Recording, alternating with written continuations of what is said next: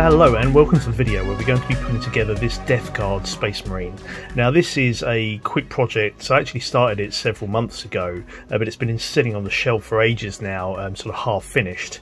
However, I've reached a sort of, not exactly a roadblock, but a pause in my previous project, which is the video I posted recently prior to this one. And while I sort of ponder where to go with that one, I thought I'd just do a quick project to sort of take my mind off it, help me think through the problems. So this is a bit of a palette cleanser, if you will. So I thought I'd pick this back up off the shelf and finally finish it. So it's been sitting there staring at me for quite a while. So this is actually a custom version of my previous Space Marine project that I put together, which you may recall. And I've always loved Death Guard. They look really, really cool. So I wanted to have a go at converting that Space Marine into a Death Guard Space Marine. So that's what we've got here. So in this video, we're going to be looking at putting this together and also going through the painting process as well. So let's get started. So this piece started life as another version of the Space Marine sculpture that I'd made previously. And if you've seen that video, you know that I pressure cast the pieces for that sculpture.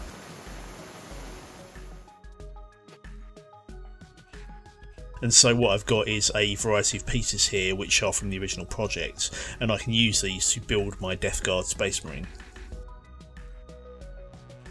Now, for those unfamiliar, the Death Guard are a type of Chaos Space Marine. What they are is sort of mutated Space Marines, basically, and they've got lots of really crazy sort of growths and mutations.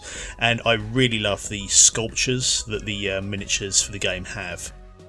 Obviously all of these miniatures are really, they're sculptures, aren't they? You know, they're little statues. And so someone somewhere has modelled these in 3D and, you know, put a lot of time and attention to adding all of these details. And I just think the sculpts and the level of design in these things is really, really cool. You know, so I've painted a bunch of these, but this is the one I'm sort of going to be using as a basis. I just really like this sculpture, so I want to just basically do a larger version of it. So all I'm doing is cutting out some acrylic, and what I'm going to be doing is sanding this down to create these crazy big sort of antlers that are growing out of his head. This is a technique that I've only used a little bit previously, but I quite like this. So the idea is you just get some really thick acrylic, cut the basic shape that you want out, then start sanding it into a curved shape. You can then deform it even further by heating it and bending it. I think it's quite a nice way of creating sort of horns or teeth and things like that. So I'm using a heat gun here just to bend it sort of away from a flat plane, so there's a bit more dimensionality to the shape. So something else that I also made for the original sculpture was this Space Marine helmet. In the end, the Marine that I made had a bare head, but I did incorporate the helmet into the base for that sculpture. But the original helmet that I made has been knocking about for a while, and I never actually made a mould of it for the original piece, but I've done that this time. So what I've done is to make a mould of this master, and I've cast that up in black resin.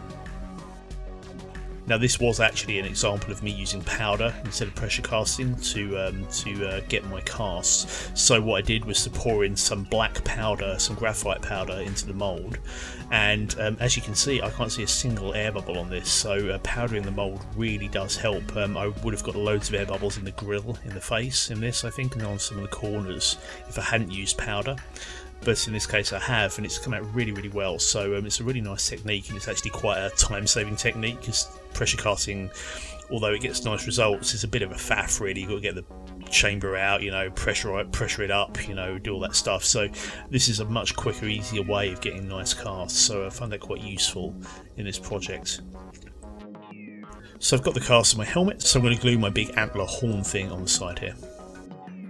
Now, as you can see with the sculpture that I'm basing my my piece on, the face is actually quite far removed from a Space Marine helmet. You know, he's got 3 eyes, he's got a massive tongue coming out the front, he's got all these teeth and antlers and stuff, so there's not much that's recognisably Space Marine there in the head. So what I'm going to do is actually sculpt over the Space Marine helmet and sort of basically use it as a basis on which to sculpt, so there's not going to be much that's recognisable once I'm done.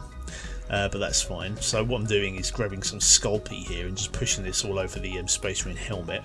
I'm going to start sculpting this up into something approaching the design of the miniature.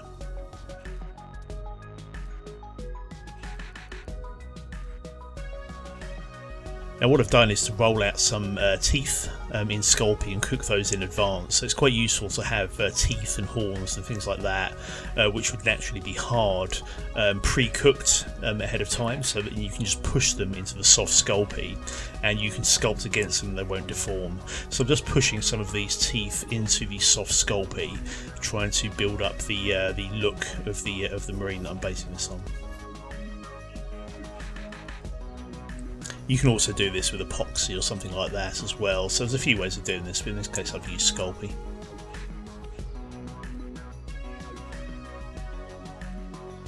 So that's not looking too bad, I think. Now the cool thing is, obviously this is a larger sculpture than the miniature that I'm basing it on, so I can add a hell of a lot more detail into this. So I'm being fairly loose with it, I'm not trying to replicate it exactly, but I just want to sort of have the basic look of the miniature. So I think that's looking pretty good as a first pass on the face. I've also made an additional horn here as well, so I'm just going to glue that on the opposite side of the head as well.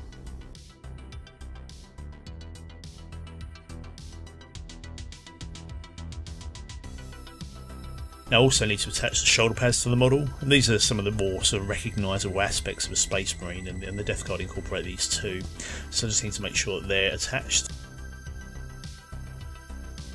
Now in the original model I made these smaller shoulder pieces that the shoulder pads could sit on, so I'm just going to glue these in place, and that then gives the shoulder pads something to sit on.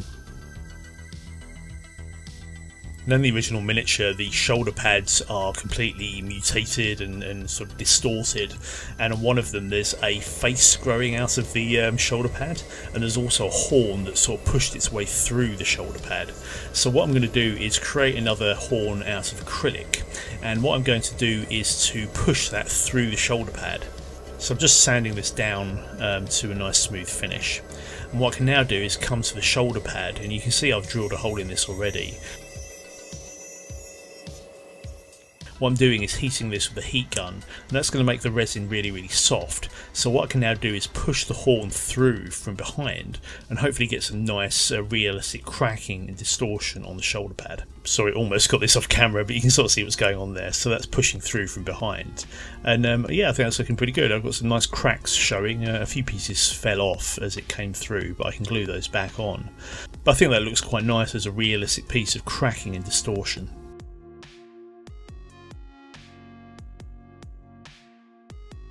So I can now just glue the horn in place, so that's all one piece now.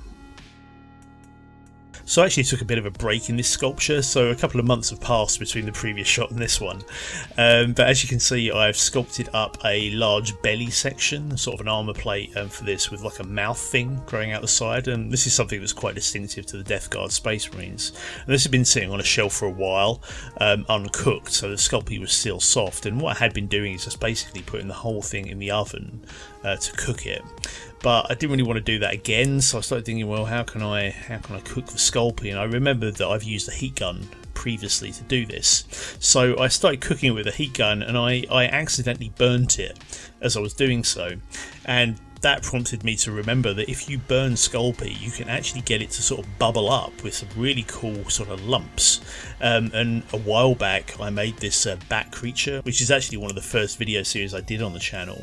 I did a bust version of this, and the original idea of the sculpture was that I was going to use a heat gun to burn some Sculpey and give the Sculpey a really nice sort of textured lumpy look. I thought it'd be really cool for a creature. As I sculpted the creature, it didn't really work out. The creature looked quite angelic, and I didn't think this sort of burnt lumpy skin texture would really work for it, but nevertheless I thought it was a really cool technique, and I've always thought I should use that on a sculpture. So when I came to do this, I suddenly remembered that and thought, okay, that's great, because the sculptures of the Death Guard often have sort of boils and pustules and things like that incorporated into the armour, which doesn't make a lot of sense of course, but it kind of looks cool. So I thought, well, okay, if I burn the Sculpey here, I can actually recreate that look in the Sculpey with almost next to no effort. So that's what I did. So as you can see here, the Sculpey is super burnt, but it's all bubbled up and giving it this really cool texture. So I've put some undercoat on this just so I can see it without the burnt coloration, and as you can see it's got a really nice texture here, so that's sort of a happy accident really with the Sculpey, but I think that's come out really well, so I'm really happy with that. So I've taken some epoxy and I've continued with my shoulder pad. As I mentioned, the shoulder pad on the original miniature has a face growing out of it, so I've tried to replicate something like that here. It actually, I think, looks a little bit like something from the Labyrinth, maybe Ludo or one of those characters, but I think that's really cool. I'm quite happy with the way that looks. There's an element of comedy to the Warhammer Marines, particularly the Death Guard and the Orcs.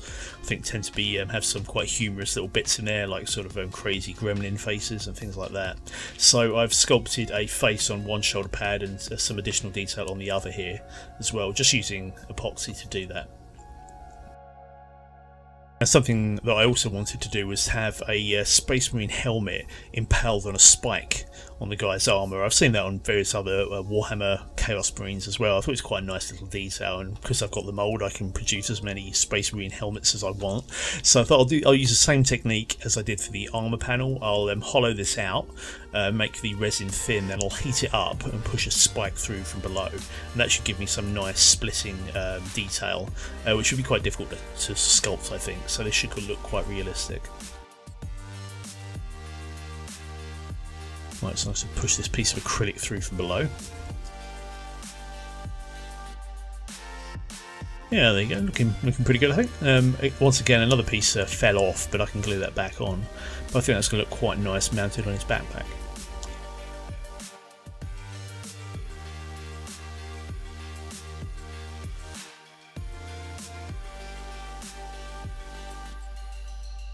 Okay, so I need to add some additional detail to the backpack power plant thing. So I'm just going to use some additional resin pieces that I've made for previous models. So this is something from a mech that I made a while back, so I think this is going to look quite cool on the side. The Death Guard often have these sort of crazy steampunk pipe type extrusions coming off the power plants, so I thought I'd do something similar here. They also have these sort of balls with holes drilled in them. I'm quite sure what they're meant to be, but you often see them on the power packs or embedded in their armour, so I thought I would try and replicate that as well, using this cast I've had in a box for ages. Now they often have some sort of, I don't know what it is, some additional mechanical detail anyway over them, so I've bent a piece of acrylic here and I'm going to glue that on top. Okay, so there we go. So getting pretty close to finished, I think, and the bit I'm really looking forward to is painting. So I'm starting to think now about the paint job and how this will look, and something I want to do is to use some crackle paint. So Games Workshop do a type of paint that when you paint it on it will crack, and it's often used for bases and things like that. But what I want to do is, because I've got all of this detail on the chest and the belly with all these sort of lumps, the rest of the model doesn't really have any texture on it, you know, apart from the sort of crack bits I've put in. The rest of it's sort of flat panels. So what I want to do is paint this on and have some crackle sections, so it should look like the paint has cracked once it's dry, and once I've painted over it, it should add some nice texture to the other pieces of the model. Okay, so the crackle paint is now dried, and as you can see we've got a really nice texture to that, so that's looking really good. That's going to look really cool once we get some washes and oil paints over that.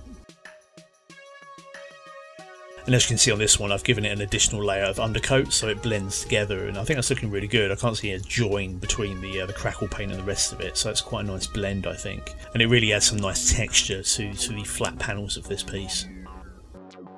So I've gone ahead and added some additional crackle paint to the rest of this, and I've now given that an additional layer of undercoats as well. So that's now looking pretty good, I think. So I can now move on to painting. So what I want to do is have a nice chipped paint job on this. The Death Guard are all weathered and beaten up and rusty and dirty and, you know, all that stuff. So I want to have a really chipped look. The armour I think is meant to be, well, I guess 40,000 years old, right? It's Warhammer 40,000. So it's going to be all beaten up. So what I'm going to do is do a chipping effect on this. So I'm spray painting the model with a base coat of dark brown, basically, with a touch of red to it. So that's going to be a sort of almost like a rust layer, basically, which will show through from below. I've also come in with a bit of black as well and just given a bit of shading to it too. So what I'm now doing is giving it a layer of chipping medium. So what you do is you spray this all over the area that you want to chip, which in my case is basically the entire model. And I think you're meant to let it dry first. I don't really tend to. I sort of give it like 10-20 minutes or so, but then just come in with my top layer. So I've got the chipping medium all over this, and I'm now coming in with a lighter green layer, which is going to be the top layer of paint. What you do is you let it dry, then you can chip the top layer away to reveal the layer underneath. So what I'm doing here is giving it a top coat of light green. I'm just coming in with a variety of different shades of green just to give it a bit of variety.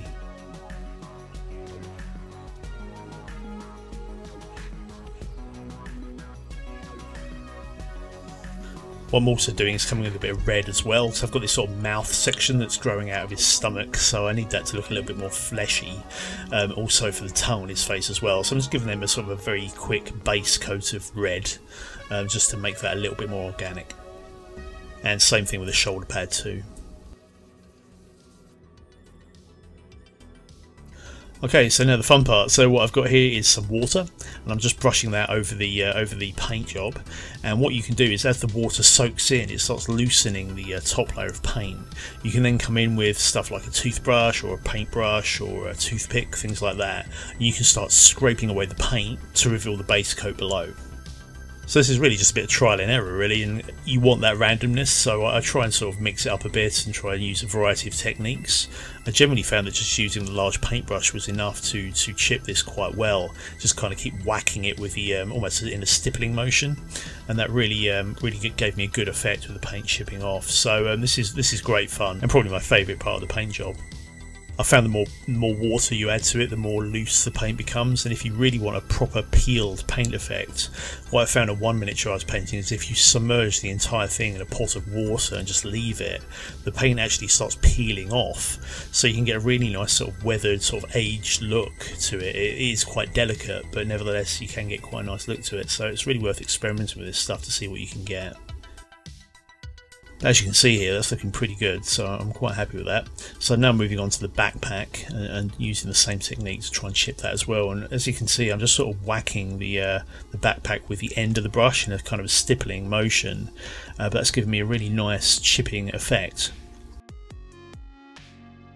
I think the technique with this is to really have small chips. There's a section on the front of the model which kind of came off in a really large patch. It's not a huge problem, but it tends to look a little bit less realistic, I think, because the chipping is going to occur when the armour bangs into things over the years, and so the paint's chipped off, or just through natural weathering over the years. But I don't think that sort of thing generally happens in large chunks. I think it more naturally happens in small sections, so the smaller the detail, I think the better, and that tends to sell the scale as well a little bit better. So yeah, I really just went over the whole model and added chipping where I needed it. If I couldn't quite get the paint off, I'd come in with a toothpick and scratch at it as well.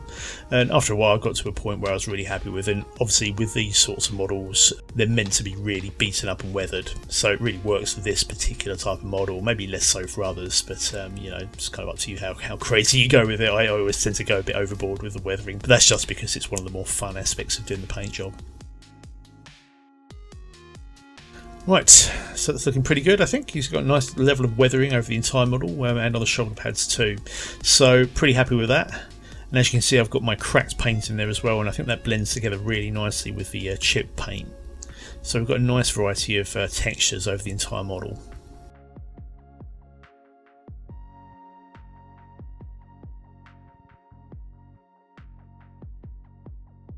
So what I'm now going to do is use some varnish to seal the whole paint job. I've got to a point where I'm quite happy with, so I want to sort of finalise that before I move on and put additional layers of paint over the top. So this just helps protect it basically and sort of finalise that particular effect. Now this is a bit shiny, but that's fine. I'm going to be coming in with a variety of other paints on top of it, so that shine will go away pretty quickly. So first step is to give everything a base of white where it's needed. All of the organic sections I'm going to sort of slowly build up with washes, so I've covered those in white too, as with the horns as well, and the skull motif on the shoulder pad.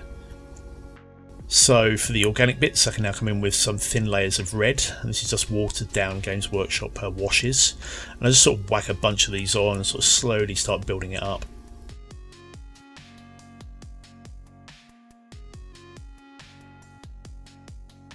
What I'm now doing is coming in with something from AK Interactive, which is called Streaking Grime. Now, there's a variety of companies that do washes and things like that. Games Workshop do a bunch of water-based washes. Agrax Earthshade is a popular one. It's a sort of a browny, dirty kind of thing that you brush it over your model and it goes into all the details and sort of gives it the model a bit of contrast. The AK Interactive stuff's a little bit thicker and it's actually enamel based, so you have to use white spirits or mineral spirits as they're often called to get rid of it. So what I'm doing here is covering the whole model in a layer of streaking grime, letting it dry, and then I'm coming back in with a cotton bud and some white spirits and removing it. And what that's going to do is give this whole thing a level of dirt all over the model that will sort of sink into the details of the piece and really highlight all that texture that I've put in. So as you can see, as I brush away at this, it slowly gets removed, but a lot of it's left in the details. So that just sort of adds a degree of contrast and dirt and grime to it, and yeah, I kind of add it to everything, if I'm honest. It just makes everything look cool no matter what you add it to. And it's particularly appropriate here, because these guys are meant to be all dirty and messed up. Now, something that I often do with Death Guard miniatures is to have glowing eyes, so I want to do the same here. So I've got the two regular eyes of the Space Marine. He's got like a third which is sort of cracked the armour and appeared in his forehead. So I'm going to put some it's called Tesseract Glow, which is a really bright green, which Games Workshop do. So I'm using that for the eyes. I'm also slowly building up the organic section, so what I'm doing is adding some glazes to some lumpy bits to make them look a bit like boils. I've also used some oils on the organic sections as well, some light blues to sort of break up the reds, and I think that really adds a degree of organic sort of gooiness to these, so I think they're looking quite cool. Now the cool thing with Tesseract Glow is you can actually dry brush it around an area where you've used it, and that adds a degree of what they call OSL, so object source lighting. So the idea is that you're painting on a lighting effect onto the model. So the idea is that his eyes are glowing, and so they'll change the colour values of the areas around them to being more green. So you can actually dry brush this Tesseract Glow on top of your model, and that gives it a sort of a lighting look, as though the eyes are glowing. So I'm no expert at this, but it does certainly add a certain something to it. I've seen some really cool OSL effects on models, so I want to try and do a bit more of this. But yeah, this does add a certain something to it, I think. Now what I also want to do is make the glow of the green even higher, so what I'm going to do is use this stuff, which is a fluorescent green powder. So I'm just using a Humble matte coat, which is like a paint base basically with no pigment in it, and I'm going to pigment it with this powder. And this is a really bright green, so I'm just going to dab a bit of that in the centre of the eyes to add an additional glow to them.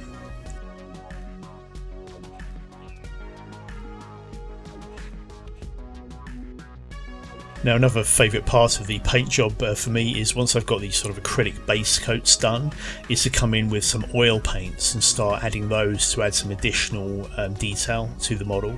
Now in this case I'm using some rust colours to imply corrosion over the model, and I think they give a really nice contrast to the greens, so they're kind of orangey reds, and they really help to add a degree of variation to the colour scheme.